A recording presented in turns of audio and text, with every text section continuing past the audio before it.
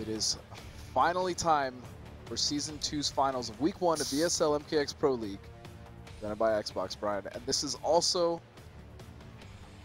the last time you and I will commentate together, at least until the finals. At least oh the yeah, finals. I'll pop in on the finals, maybe. You know, just pop in. Come through. I think we maybe have a trailer to shoot. I don't know. Maybe. I haven't decided if we're gonna have you in the trailer yet, but I will let you know. Well, I'm making those decisions now, sir. So incredible night so far. The first three matches were definitely so great, quick. Oh yeah, first couple matches were definitely quick. Couple 3-0s. However, the semis and were nuts. Oof. And then Tweety Dab was good, even Tweety though it was Dab was good. I agree. Son of Fox WoundCowboy was crazy. That was a good map. Crazy. It was crazy, man. Yeah, it was good. It was good. But now we head into the finals, the first finals for Season 2, and it's going to be Dab versus the Cowboy himself. Yeah, so I mean, two like West Coast-ish guys. West Coast-ish, you could say. Yeah. Both of which are actually in the northern area of California, if you will. Shout outs to NorCal, man, doing work. Great stuff. Love to see it. I'm going to put my money, if I had any, which I don't, on Dab. Well, Dab's your boy. Dab's all of our boys, dude. You can't have him. What? Nothing. Okay. So, oh, that was quick. That was finals right now, man. We're about to make Season 2 dreams happen. Dreams. Okay, so for some of you that may have missed Season 1, Dab was on the cusp of hitting that final dream where he was going to qualify for the finals. Well, he technically qualified. Well, he tied. Yeah. Which, but he didn't make it. He was so close. He was. He was on the rim. Like you shot the J, it just kind of rolled around the rim, and it just fell off. So going in. So we now got here Tanya. we go. Of course, Tanya. He's trying to make it happen. Can Dab win the first week against Necromancer? And then, maybe this is. I think this is an adjustment that Cowboy has made specifically for Tanya, because we normally don't really see him pull out Necro. Very rarely. In fact, to be honest, like really not a lot of people use Necro at all in tournament. I love that the little flick though, man. The flick is so epic. Like, get off. Look at that. And it's working. It is working so well. Hellspark's flick. This is very difficult for Tanya to get in, and this looks like he's going to close out the first round. What Cowboy's doing is he's just very effectively shutting down the air options for Tanya, and that is huge. That's so cool, man. So what I like is he stuck to his character, and he just learned a different variation. Every variation. That he felt gave him a better matchup in this particular matchup. That's awesome.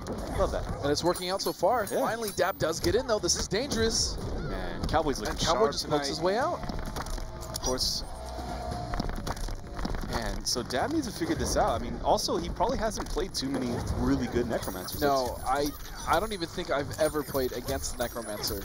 Like online? In all my 10 hours of online play, I don't think I've ever played a Necromancer on Juan's level. But here we go. Dab is starting to find his way in. He's got him in the corner, but now Cowboy with a shoulder meter burn, but meter burn of his own now.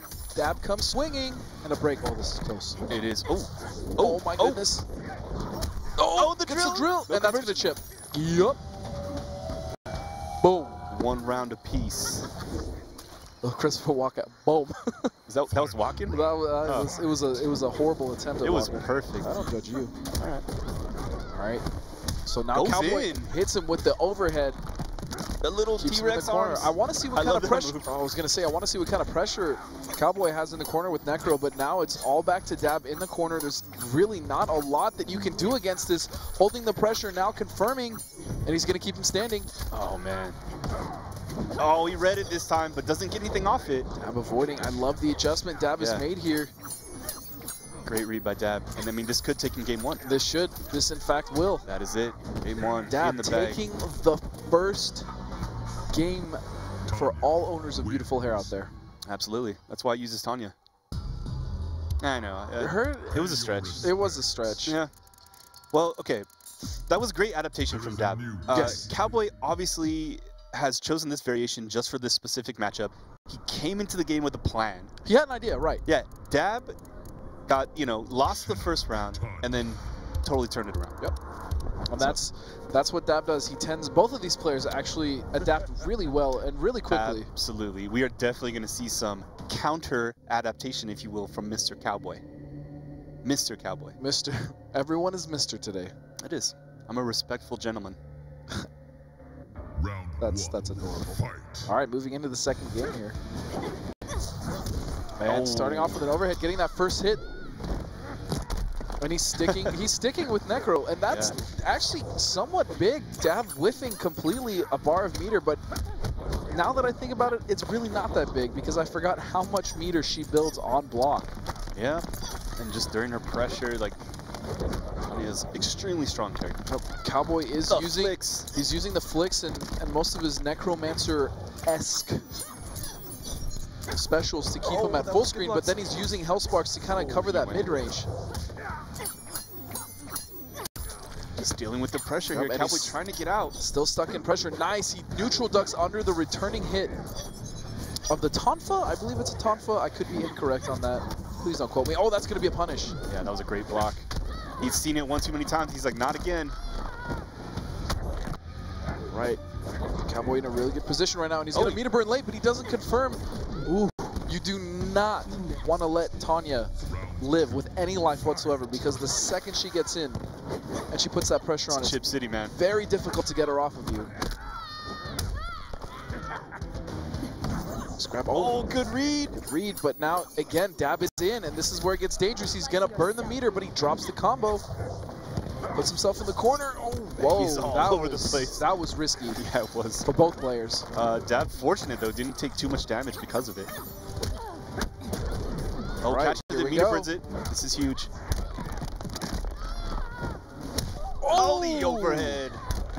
I think he's 3 for 3 on those overheads against Dab. Again, in fact, all night. So big life lead here. Oh, I was gonna say he's just happy zoning her out. Wait a second. Just goes in. Oh, that's gonna be it. Yeah. Cowboy tying it up 1-1. I said Necromancer-esque. I don't even know what I was going for there, B-Rai. I don't think anyone has ever said that in the history of the world. Excuse me, variation-specific Necromancer moves. So that, but that's what he was doing. Cowboy was using his Necromancer-specific moves to keep him, using him at full screen, and then once Dab was coming in, that's when he started letting the Hellsparks fly. And it was working. He was keeping Dab out, and for the most part that game, he was able to just, you know, get out of the pressure, up close pressure from Tanya. I'll be close to timing. I knew it was coming. You knew it was coming. I was going to say it before you did, but Brian, you always know. I do.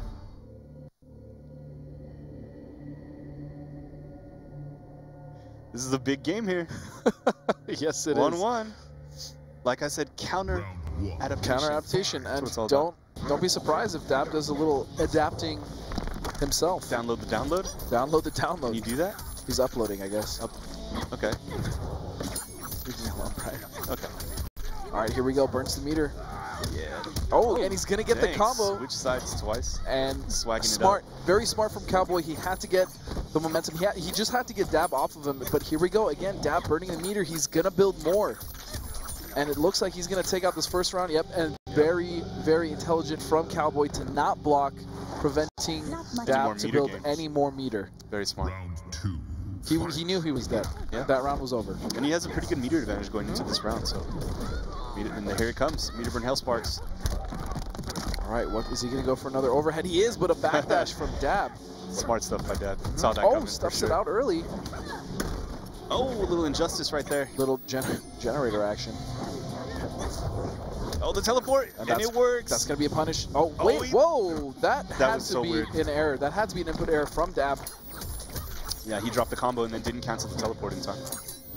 I love the pressure from Dab. Just little pokes here and there, mixing it up with grabs, but now he's full screening and gets right back in.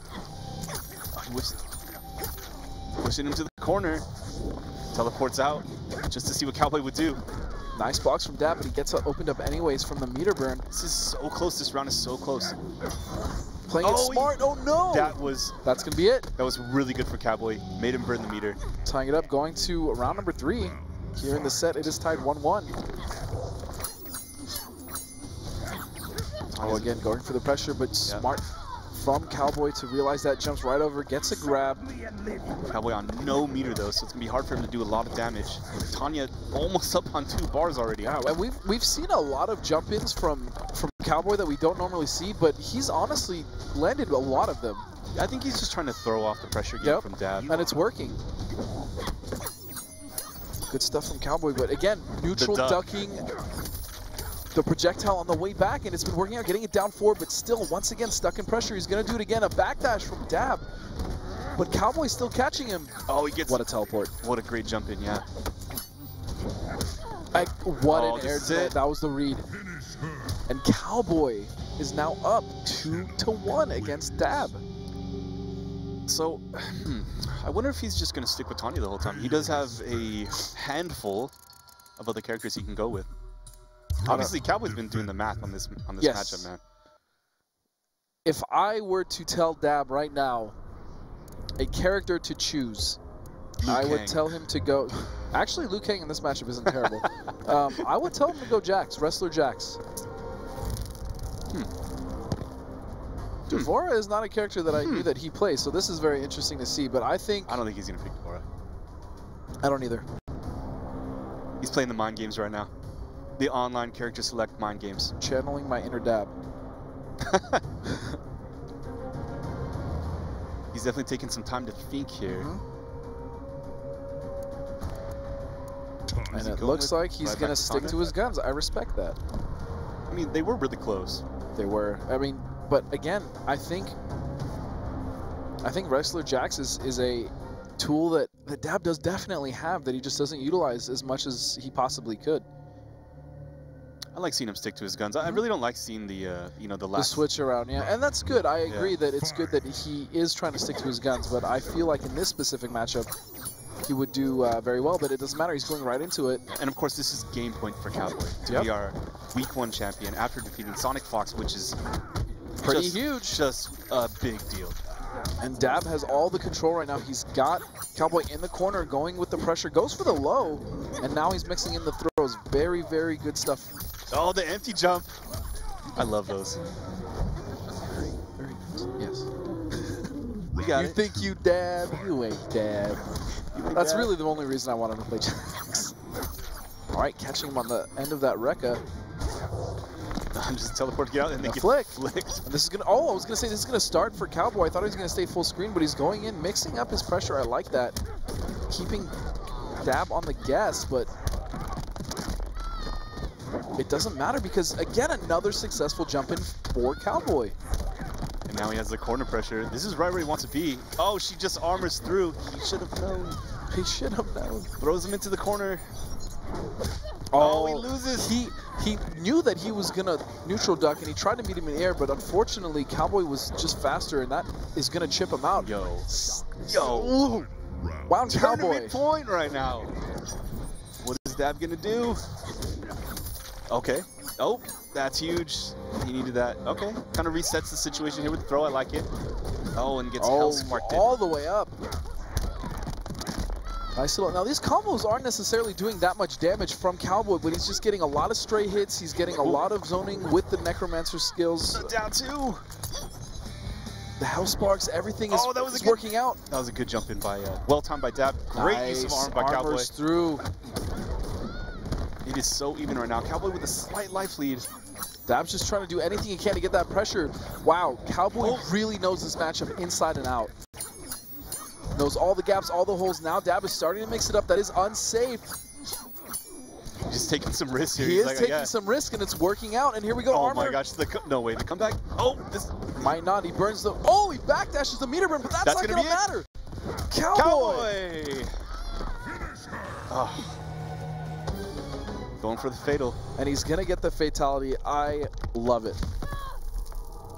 Impressive. So as I predicted, Cowboy did win, taking out Dab. Of course. You're never wrong. In a very, very exciting set. It was a great set. That was a really good set. But we definitely did see towards the third game that Cowboy was clearly starting to get the advantage. He knew when to poke out. He knew where the gaps in Tanya's pressure was. He was armoring correctly. Really great stuff with the projectile. Neutral ducking on the way back, so he didn't have to sit there and block stun. Dab trying to get his pressure going, and he was for the most part, but Cowboy was just one step ahead of him, and he was able to take it, and he is Season 2's first week champion. Yeah, congratulations, Cowboy, you know, from NorCal. We hang out with him every once in a while. Every once in a moon, if you will. Very happy for him. I'm sure he feels great tonight. you know, week 1 victory in Season 2, and of course defeating one of the greatest players. Let's just look at the bracket that he had to go through. On top of beating Sonic Fox, he had to beat Aimru, who was, in my opinion, incredibly improved. Oh, he played from out of Season 1. He played out of his mind tonight, man. He was awesome. And then he had to go through Dab, who was very consistent throughout the first season, including some offline majors. So yeah, Dab's a great player. So Cowboy. Critical Reaction coming up big again. 3 members in top 8. One of which Sonic Fox, the other was Biohazard. All 3 of them played great, as well as congratulations to all the other members that made top 8. It's going to be a crazy season, and it's going to be... and I'll be watching. It's going to be without you, B-Rai. It will. It will. It sincerely has been like an honor and a privilege to be able to stand here. I'm just thrilled to be here, and I'm thrilled to continue doing the work, you know, on the other side of the camera. And it's you know, it was a great Season 1, and like I said, I'll probably see you again in season finals. And I mean, I just appreciate all the love that I get on, you know, Twitter and everything. It's like Chef was saying, it's been crazy because you were one of the main driving forces for SoCal to even have an NRS scene. Back when, you know, we weren't kind of back at Wednesday Night Fights after Evo, and you know, so I just want to thank you for being, you know, kind of the godfather of our scene down here. It's been really nice having you support us, running your tournaments. I've won a few of those, so thank you for that. You have, yeah. I paid you a couple bucks. But again, so thank you so much for everything that you've done. Now it's great to see you move up and get this opportunity within ESL. Not that you deserved it, but everything else you've done. I knew it was coming, man. I knew it was coming. I knew give you a little boop on jab. the nose, you know what I'm saying? But again, thank you so much. So Brian Compton is going to be taking a backseat. He's going to be helping more on the production side. But I just want to wish you the best of luck. It's been a fabulous time commentating with you. And agreed. You know, now we have Mr. Wonder Chef Evan Hashimoto. Yeah, he's going to be great. And he's going to do a great job. So I'm excited to have him as my co-commentator. And I think Season 2, if anything, if tonight was an indication of what we're going to have, Sonic Fox losing a little earlier than we're used to and not winning everything, he's obviously going to be back. A nice top 8. Yeah, it was cool. Some returning faces, some new faces. Yeah. Again, I guarantee you we're going to start seeing some Yomi boys in these top 8s to start competing with these CR guys online. Pig, hopefully Big D. Again, wish you a speedy recovery, man. Absolutely. I know that sucks, but it's rough, man. Again, so everyone, thank you so very much for joining us.